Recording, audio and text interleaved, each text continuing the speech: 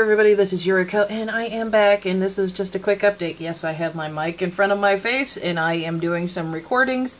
I'm not playing a game. I'm reading stories. And I have now a cough drop in my mouth. Because I have this lovely little frog, and his family had moved into my throat, and them motherfuckers won't leave, and I can't read for shit. I'm having a long day, can you tell? I mean, it's kind of that day of where I really don't give a shit about makeup right now. That is the least of my worries. Yeah. Because right now I can't talk. I have this frog and his family and 2 kids and his fucking mother-in-law in my damn throat. It's pissing me off. And I'm trying to sit here and read Philandris's Diplomatic Ties. And I barely got past the beginning of it. Oh my god. I had to redo a couple parts because I really wasn't happy.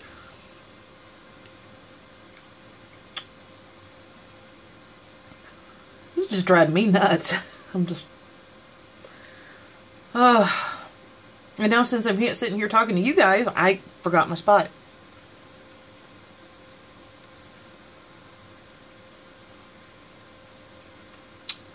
Yeah, I have no clue where my spot is.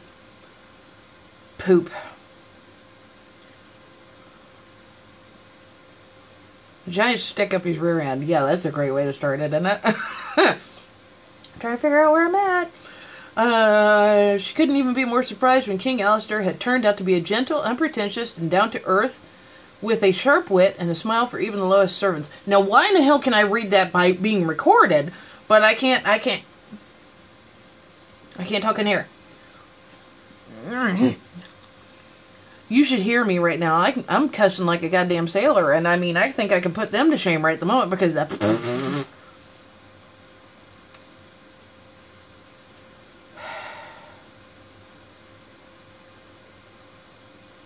But I'm look here, my evil minions. I am like very tired right now. My brain's just dead.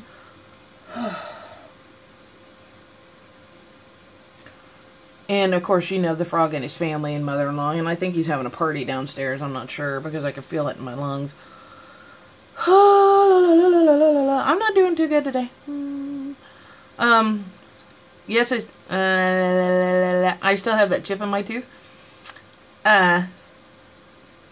It feels funny.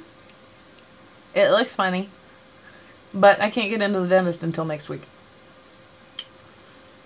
And... I don't even think she was taking me seriously because she tells me to call back next week. Aren't you gonna set me up an appointment? No, just call back next week. She didn't bother to set up anything, so I've got to call back again and get this gangly thing fixed. So, but other than that, I will see you guys later. See ya.